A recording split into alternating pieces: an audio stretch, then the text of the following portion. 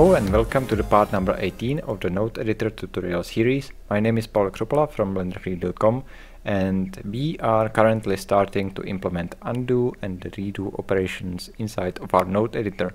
So in this part, first we are going to explain what's going on actually with undo and redo, with the history stack and stuff, and later we are going to implement them. So let's start. Okay, so implementation of the undo and redo operations will be quite simple enough for us because we already got our serialization of the whole scene done. So basically what we are going to do is create something like history stack, which in our case in Python it's gonna be a list. And let's say we are going to say that the maximum number of the items in the history is gonna be 8, so the maximum is gonna be 8, and we can call these items something like history stamps or I don't know, it doesn't actually matter what it's gonna be. Also we are going to introduce a pointer to the current history item itself. So we got basically 3 operations we can do. We can store some history item, so I will call that store history. And we can do undo, and we can do redo, like this. Okay, so when we start our application, the index or the pointer is gonna have value something outside of the history stack, so let's say -1, and the length of the list is gonna be 0. So what happens if we store history? We will basically append the item to the list, so that's gonna be A, and we are going to increase the pointer. So the pointer will be pointing here. So the value is gonna be 0 and the length of the list is gonna be 1. If we do that again, then we will append new item, and again we will increase the pointer. So in this case that's gonna be 1 and the length is gonna be 2. So already you can see that the pointer should always be less than the length of the history stack itself. Okay, so what happens if we do undo operation? We can basically take our pointer, decrease it, and restore the state.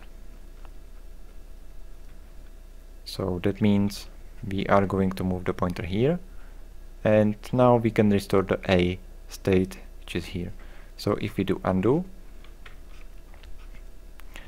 then our pointer is gonna be 0 and the length is gonna be 2. What if we do undo again? Then our pointer is gonna be -1, and -1 is outside of the indexes available in the history stack, so therefore we are going to have an error. We will get something like a value exception or something like that. So basically that means that we need to check if the pointer is bigger or equal to 0. Otherwise we will not be able to undo. Okay, so this will not pass, and what's gonna happen if we do redo operation? Basically we can increase the pointer and restore again. So we will be moving to the right and we will restore the B state. So the pointer is gonna be 1 again, and this is gonna be 2. The length is gonna be 2. Okay, so what's going to happen now if we do redo again? We will increase our pointer, so the pointer value is gonna be 2 and the length is gonna be 2, and we are again trying to read somewhere here there is no value yet. So that means that we need to check if the pointer +1 is less than the length of the history stamp or the history stack itself. Otherwise the redo operation will fail. So we will be pointing here again. So what's going to happen if we try to add few more items? So I will just quickly write some letters here. A, B, B, A. So in this case our index, our pointer is gonna have value 7 and the length is gonna be 8. What happens now when we try to store our history? Again, so let me write it here for the sake of consistency. We would append a new thing or new item. So that would be here. And we would increase the pointer. So that's gonna be 8 and 9. But we are already outside of our maximum number of items we can use or store.